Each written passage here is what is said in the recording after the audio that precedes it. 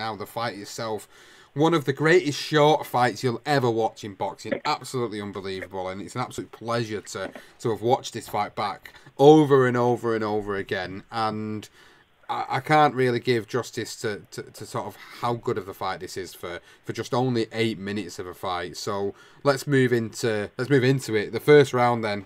Staring at each other through the national anthem. To stare down, of course, so customary before these fights. And here we go. Round one. Hagler, right off the bat, attempting to get inside. He'd love to be able to pin Hearns on the ropes if he can. A more aggressive start by Hagler. Look at him, right for the body. Marvin Hagler only wants the body, and he bangs Marvin.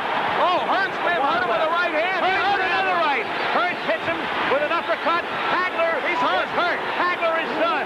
Hearns got inside. Hit him with a right uppercut. Marvin ties him up. Marvin Hagler is still hurt. So it was Hagler coming out like a bullet. A good left by Hagler, but Hearns didn't flinch. Marvin going for the body.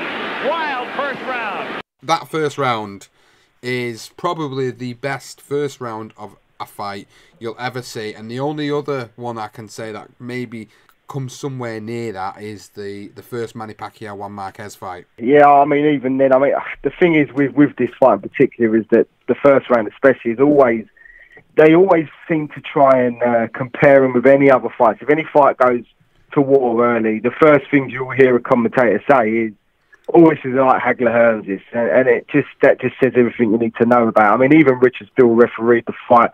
He said, "I've been refereeing for 15 years, and I don't think I've seen that much intensity in a fight before." And we all know Richard Steele is, he's a legendary referee, and he's been there, seen it, done it. So this first round was just, I mean, they both just come at each other like a train.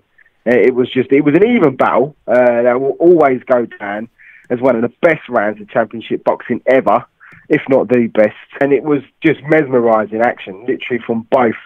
And they burst out of their corners, their retrospective corners, and they just went to war.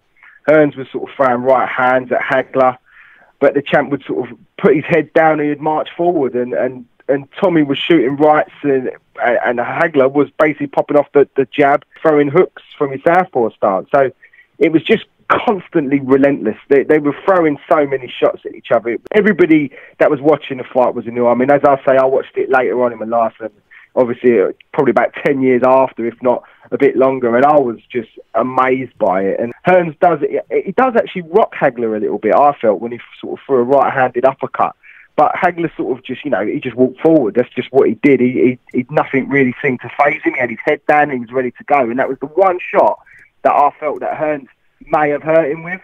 Now, I'm not quite sure if that was the right hand that actually opened up the cut, but then a deep cut did open up on Hagler's forehead. It was savage, really, from both of us. But I mean, this cut was quite bad as well. I think it wasn't much left of the round either. So the cut was open quite badly as they sort of trotted off back to their corners. But what a ferocious first round that was! It was just unreal. I've never seen anything like it. And even still to this day, I don't think I ever will. It was just unreal. It really was unbelievable. And also, after the end of that first round, Tommy Hearns actually broke his hand during the exchanges of the first round. And again, something that weren't known at the time of the fight taking place, but again was found out in the aftermath of the particular fight.